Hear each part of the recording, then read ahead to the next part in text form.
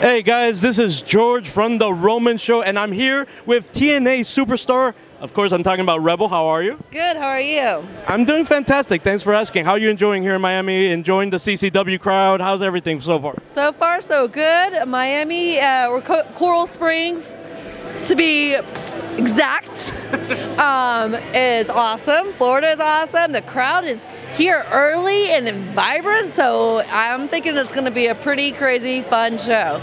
No, most definitely. So let's start talking about a couple things here, Ms. Rebel. First and foremost, being not a stranger of Florida, you of course started, well, one of your first promotions was with TNA. We found out, of course, that you were recommended by a former co-worker, Christy Hemme, that got you into TNA. Tell me, how did that go? How did that feel actually getting into one of the biggest major promotions after you just started in 2014, going into TNA then? You know, I played full contact tackle football, so I was no stranger to like getting rough and tough and fighting with girls. But wrestling's a whole another beast, and I tell you what, I fell in love with it day one as soon as I started training. So, and I haven't stopped ever since. Getting to work with one of your closest friends, with the Perfect Angels, Christy Hemme in TNA, how did that feel? Did that feel good, working with one of your bestest friends in the business? It's always fun to work with your friends. Oh, most definitely. And now that we're talking about friends, actually, let's talk about one of a good close friend. He inspired many. He was actually one of your trainers, but he was also a friend of yours. Matt Cappotelli lost his life, not too long ago to cancer. God bless you, Matt. Thank you very much for everything you've inspired everyone with.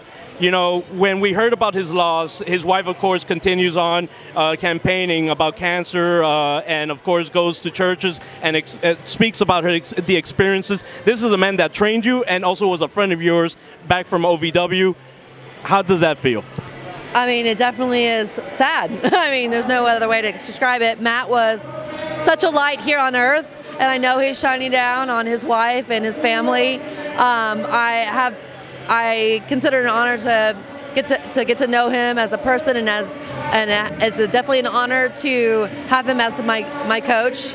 And yeah, it's a sad loss, and I always think about him. So no, most definitely. As a matter of fact, he still lives on with many to this day, with many OVW alumni, including yourself, Mr. Matt Striker, that's here behind us as well. But let's talk about OVW as well. You know, Al Snow just recently purchased OVW. This is where you started training.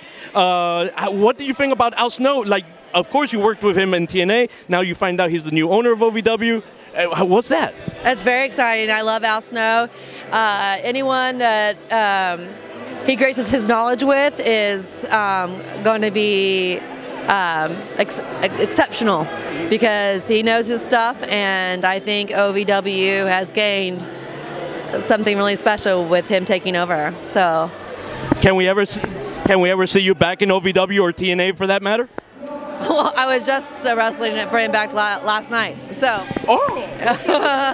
But yeah, I'm always everywhere. You just tune into Rebel Tanea, REBELTANEA, on all my social media, Instagram, Twitter. I always post where I'm going to be next, so you never know.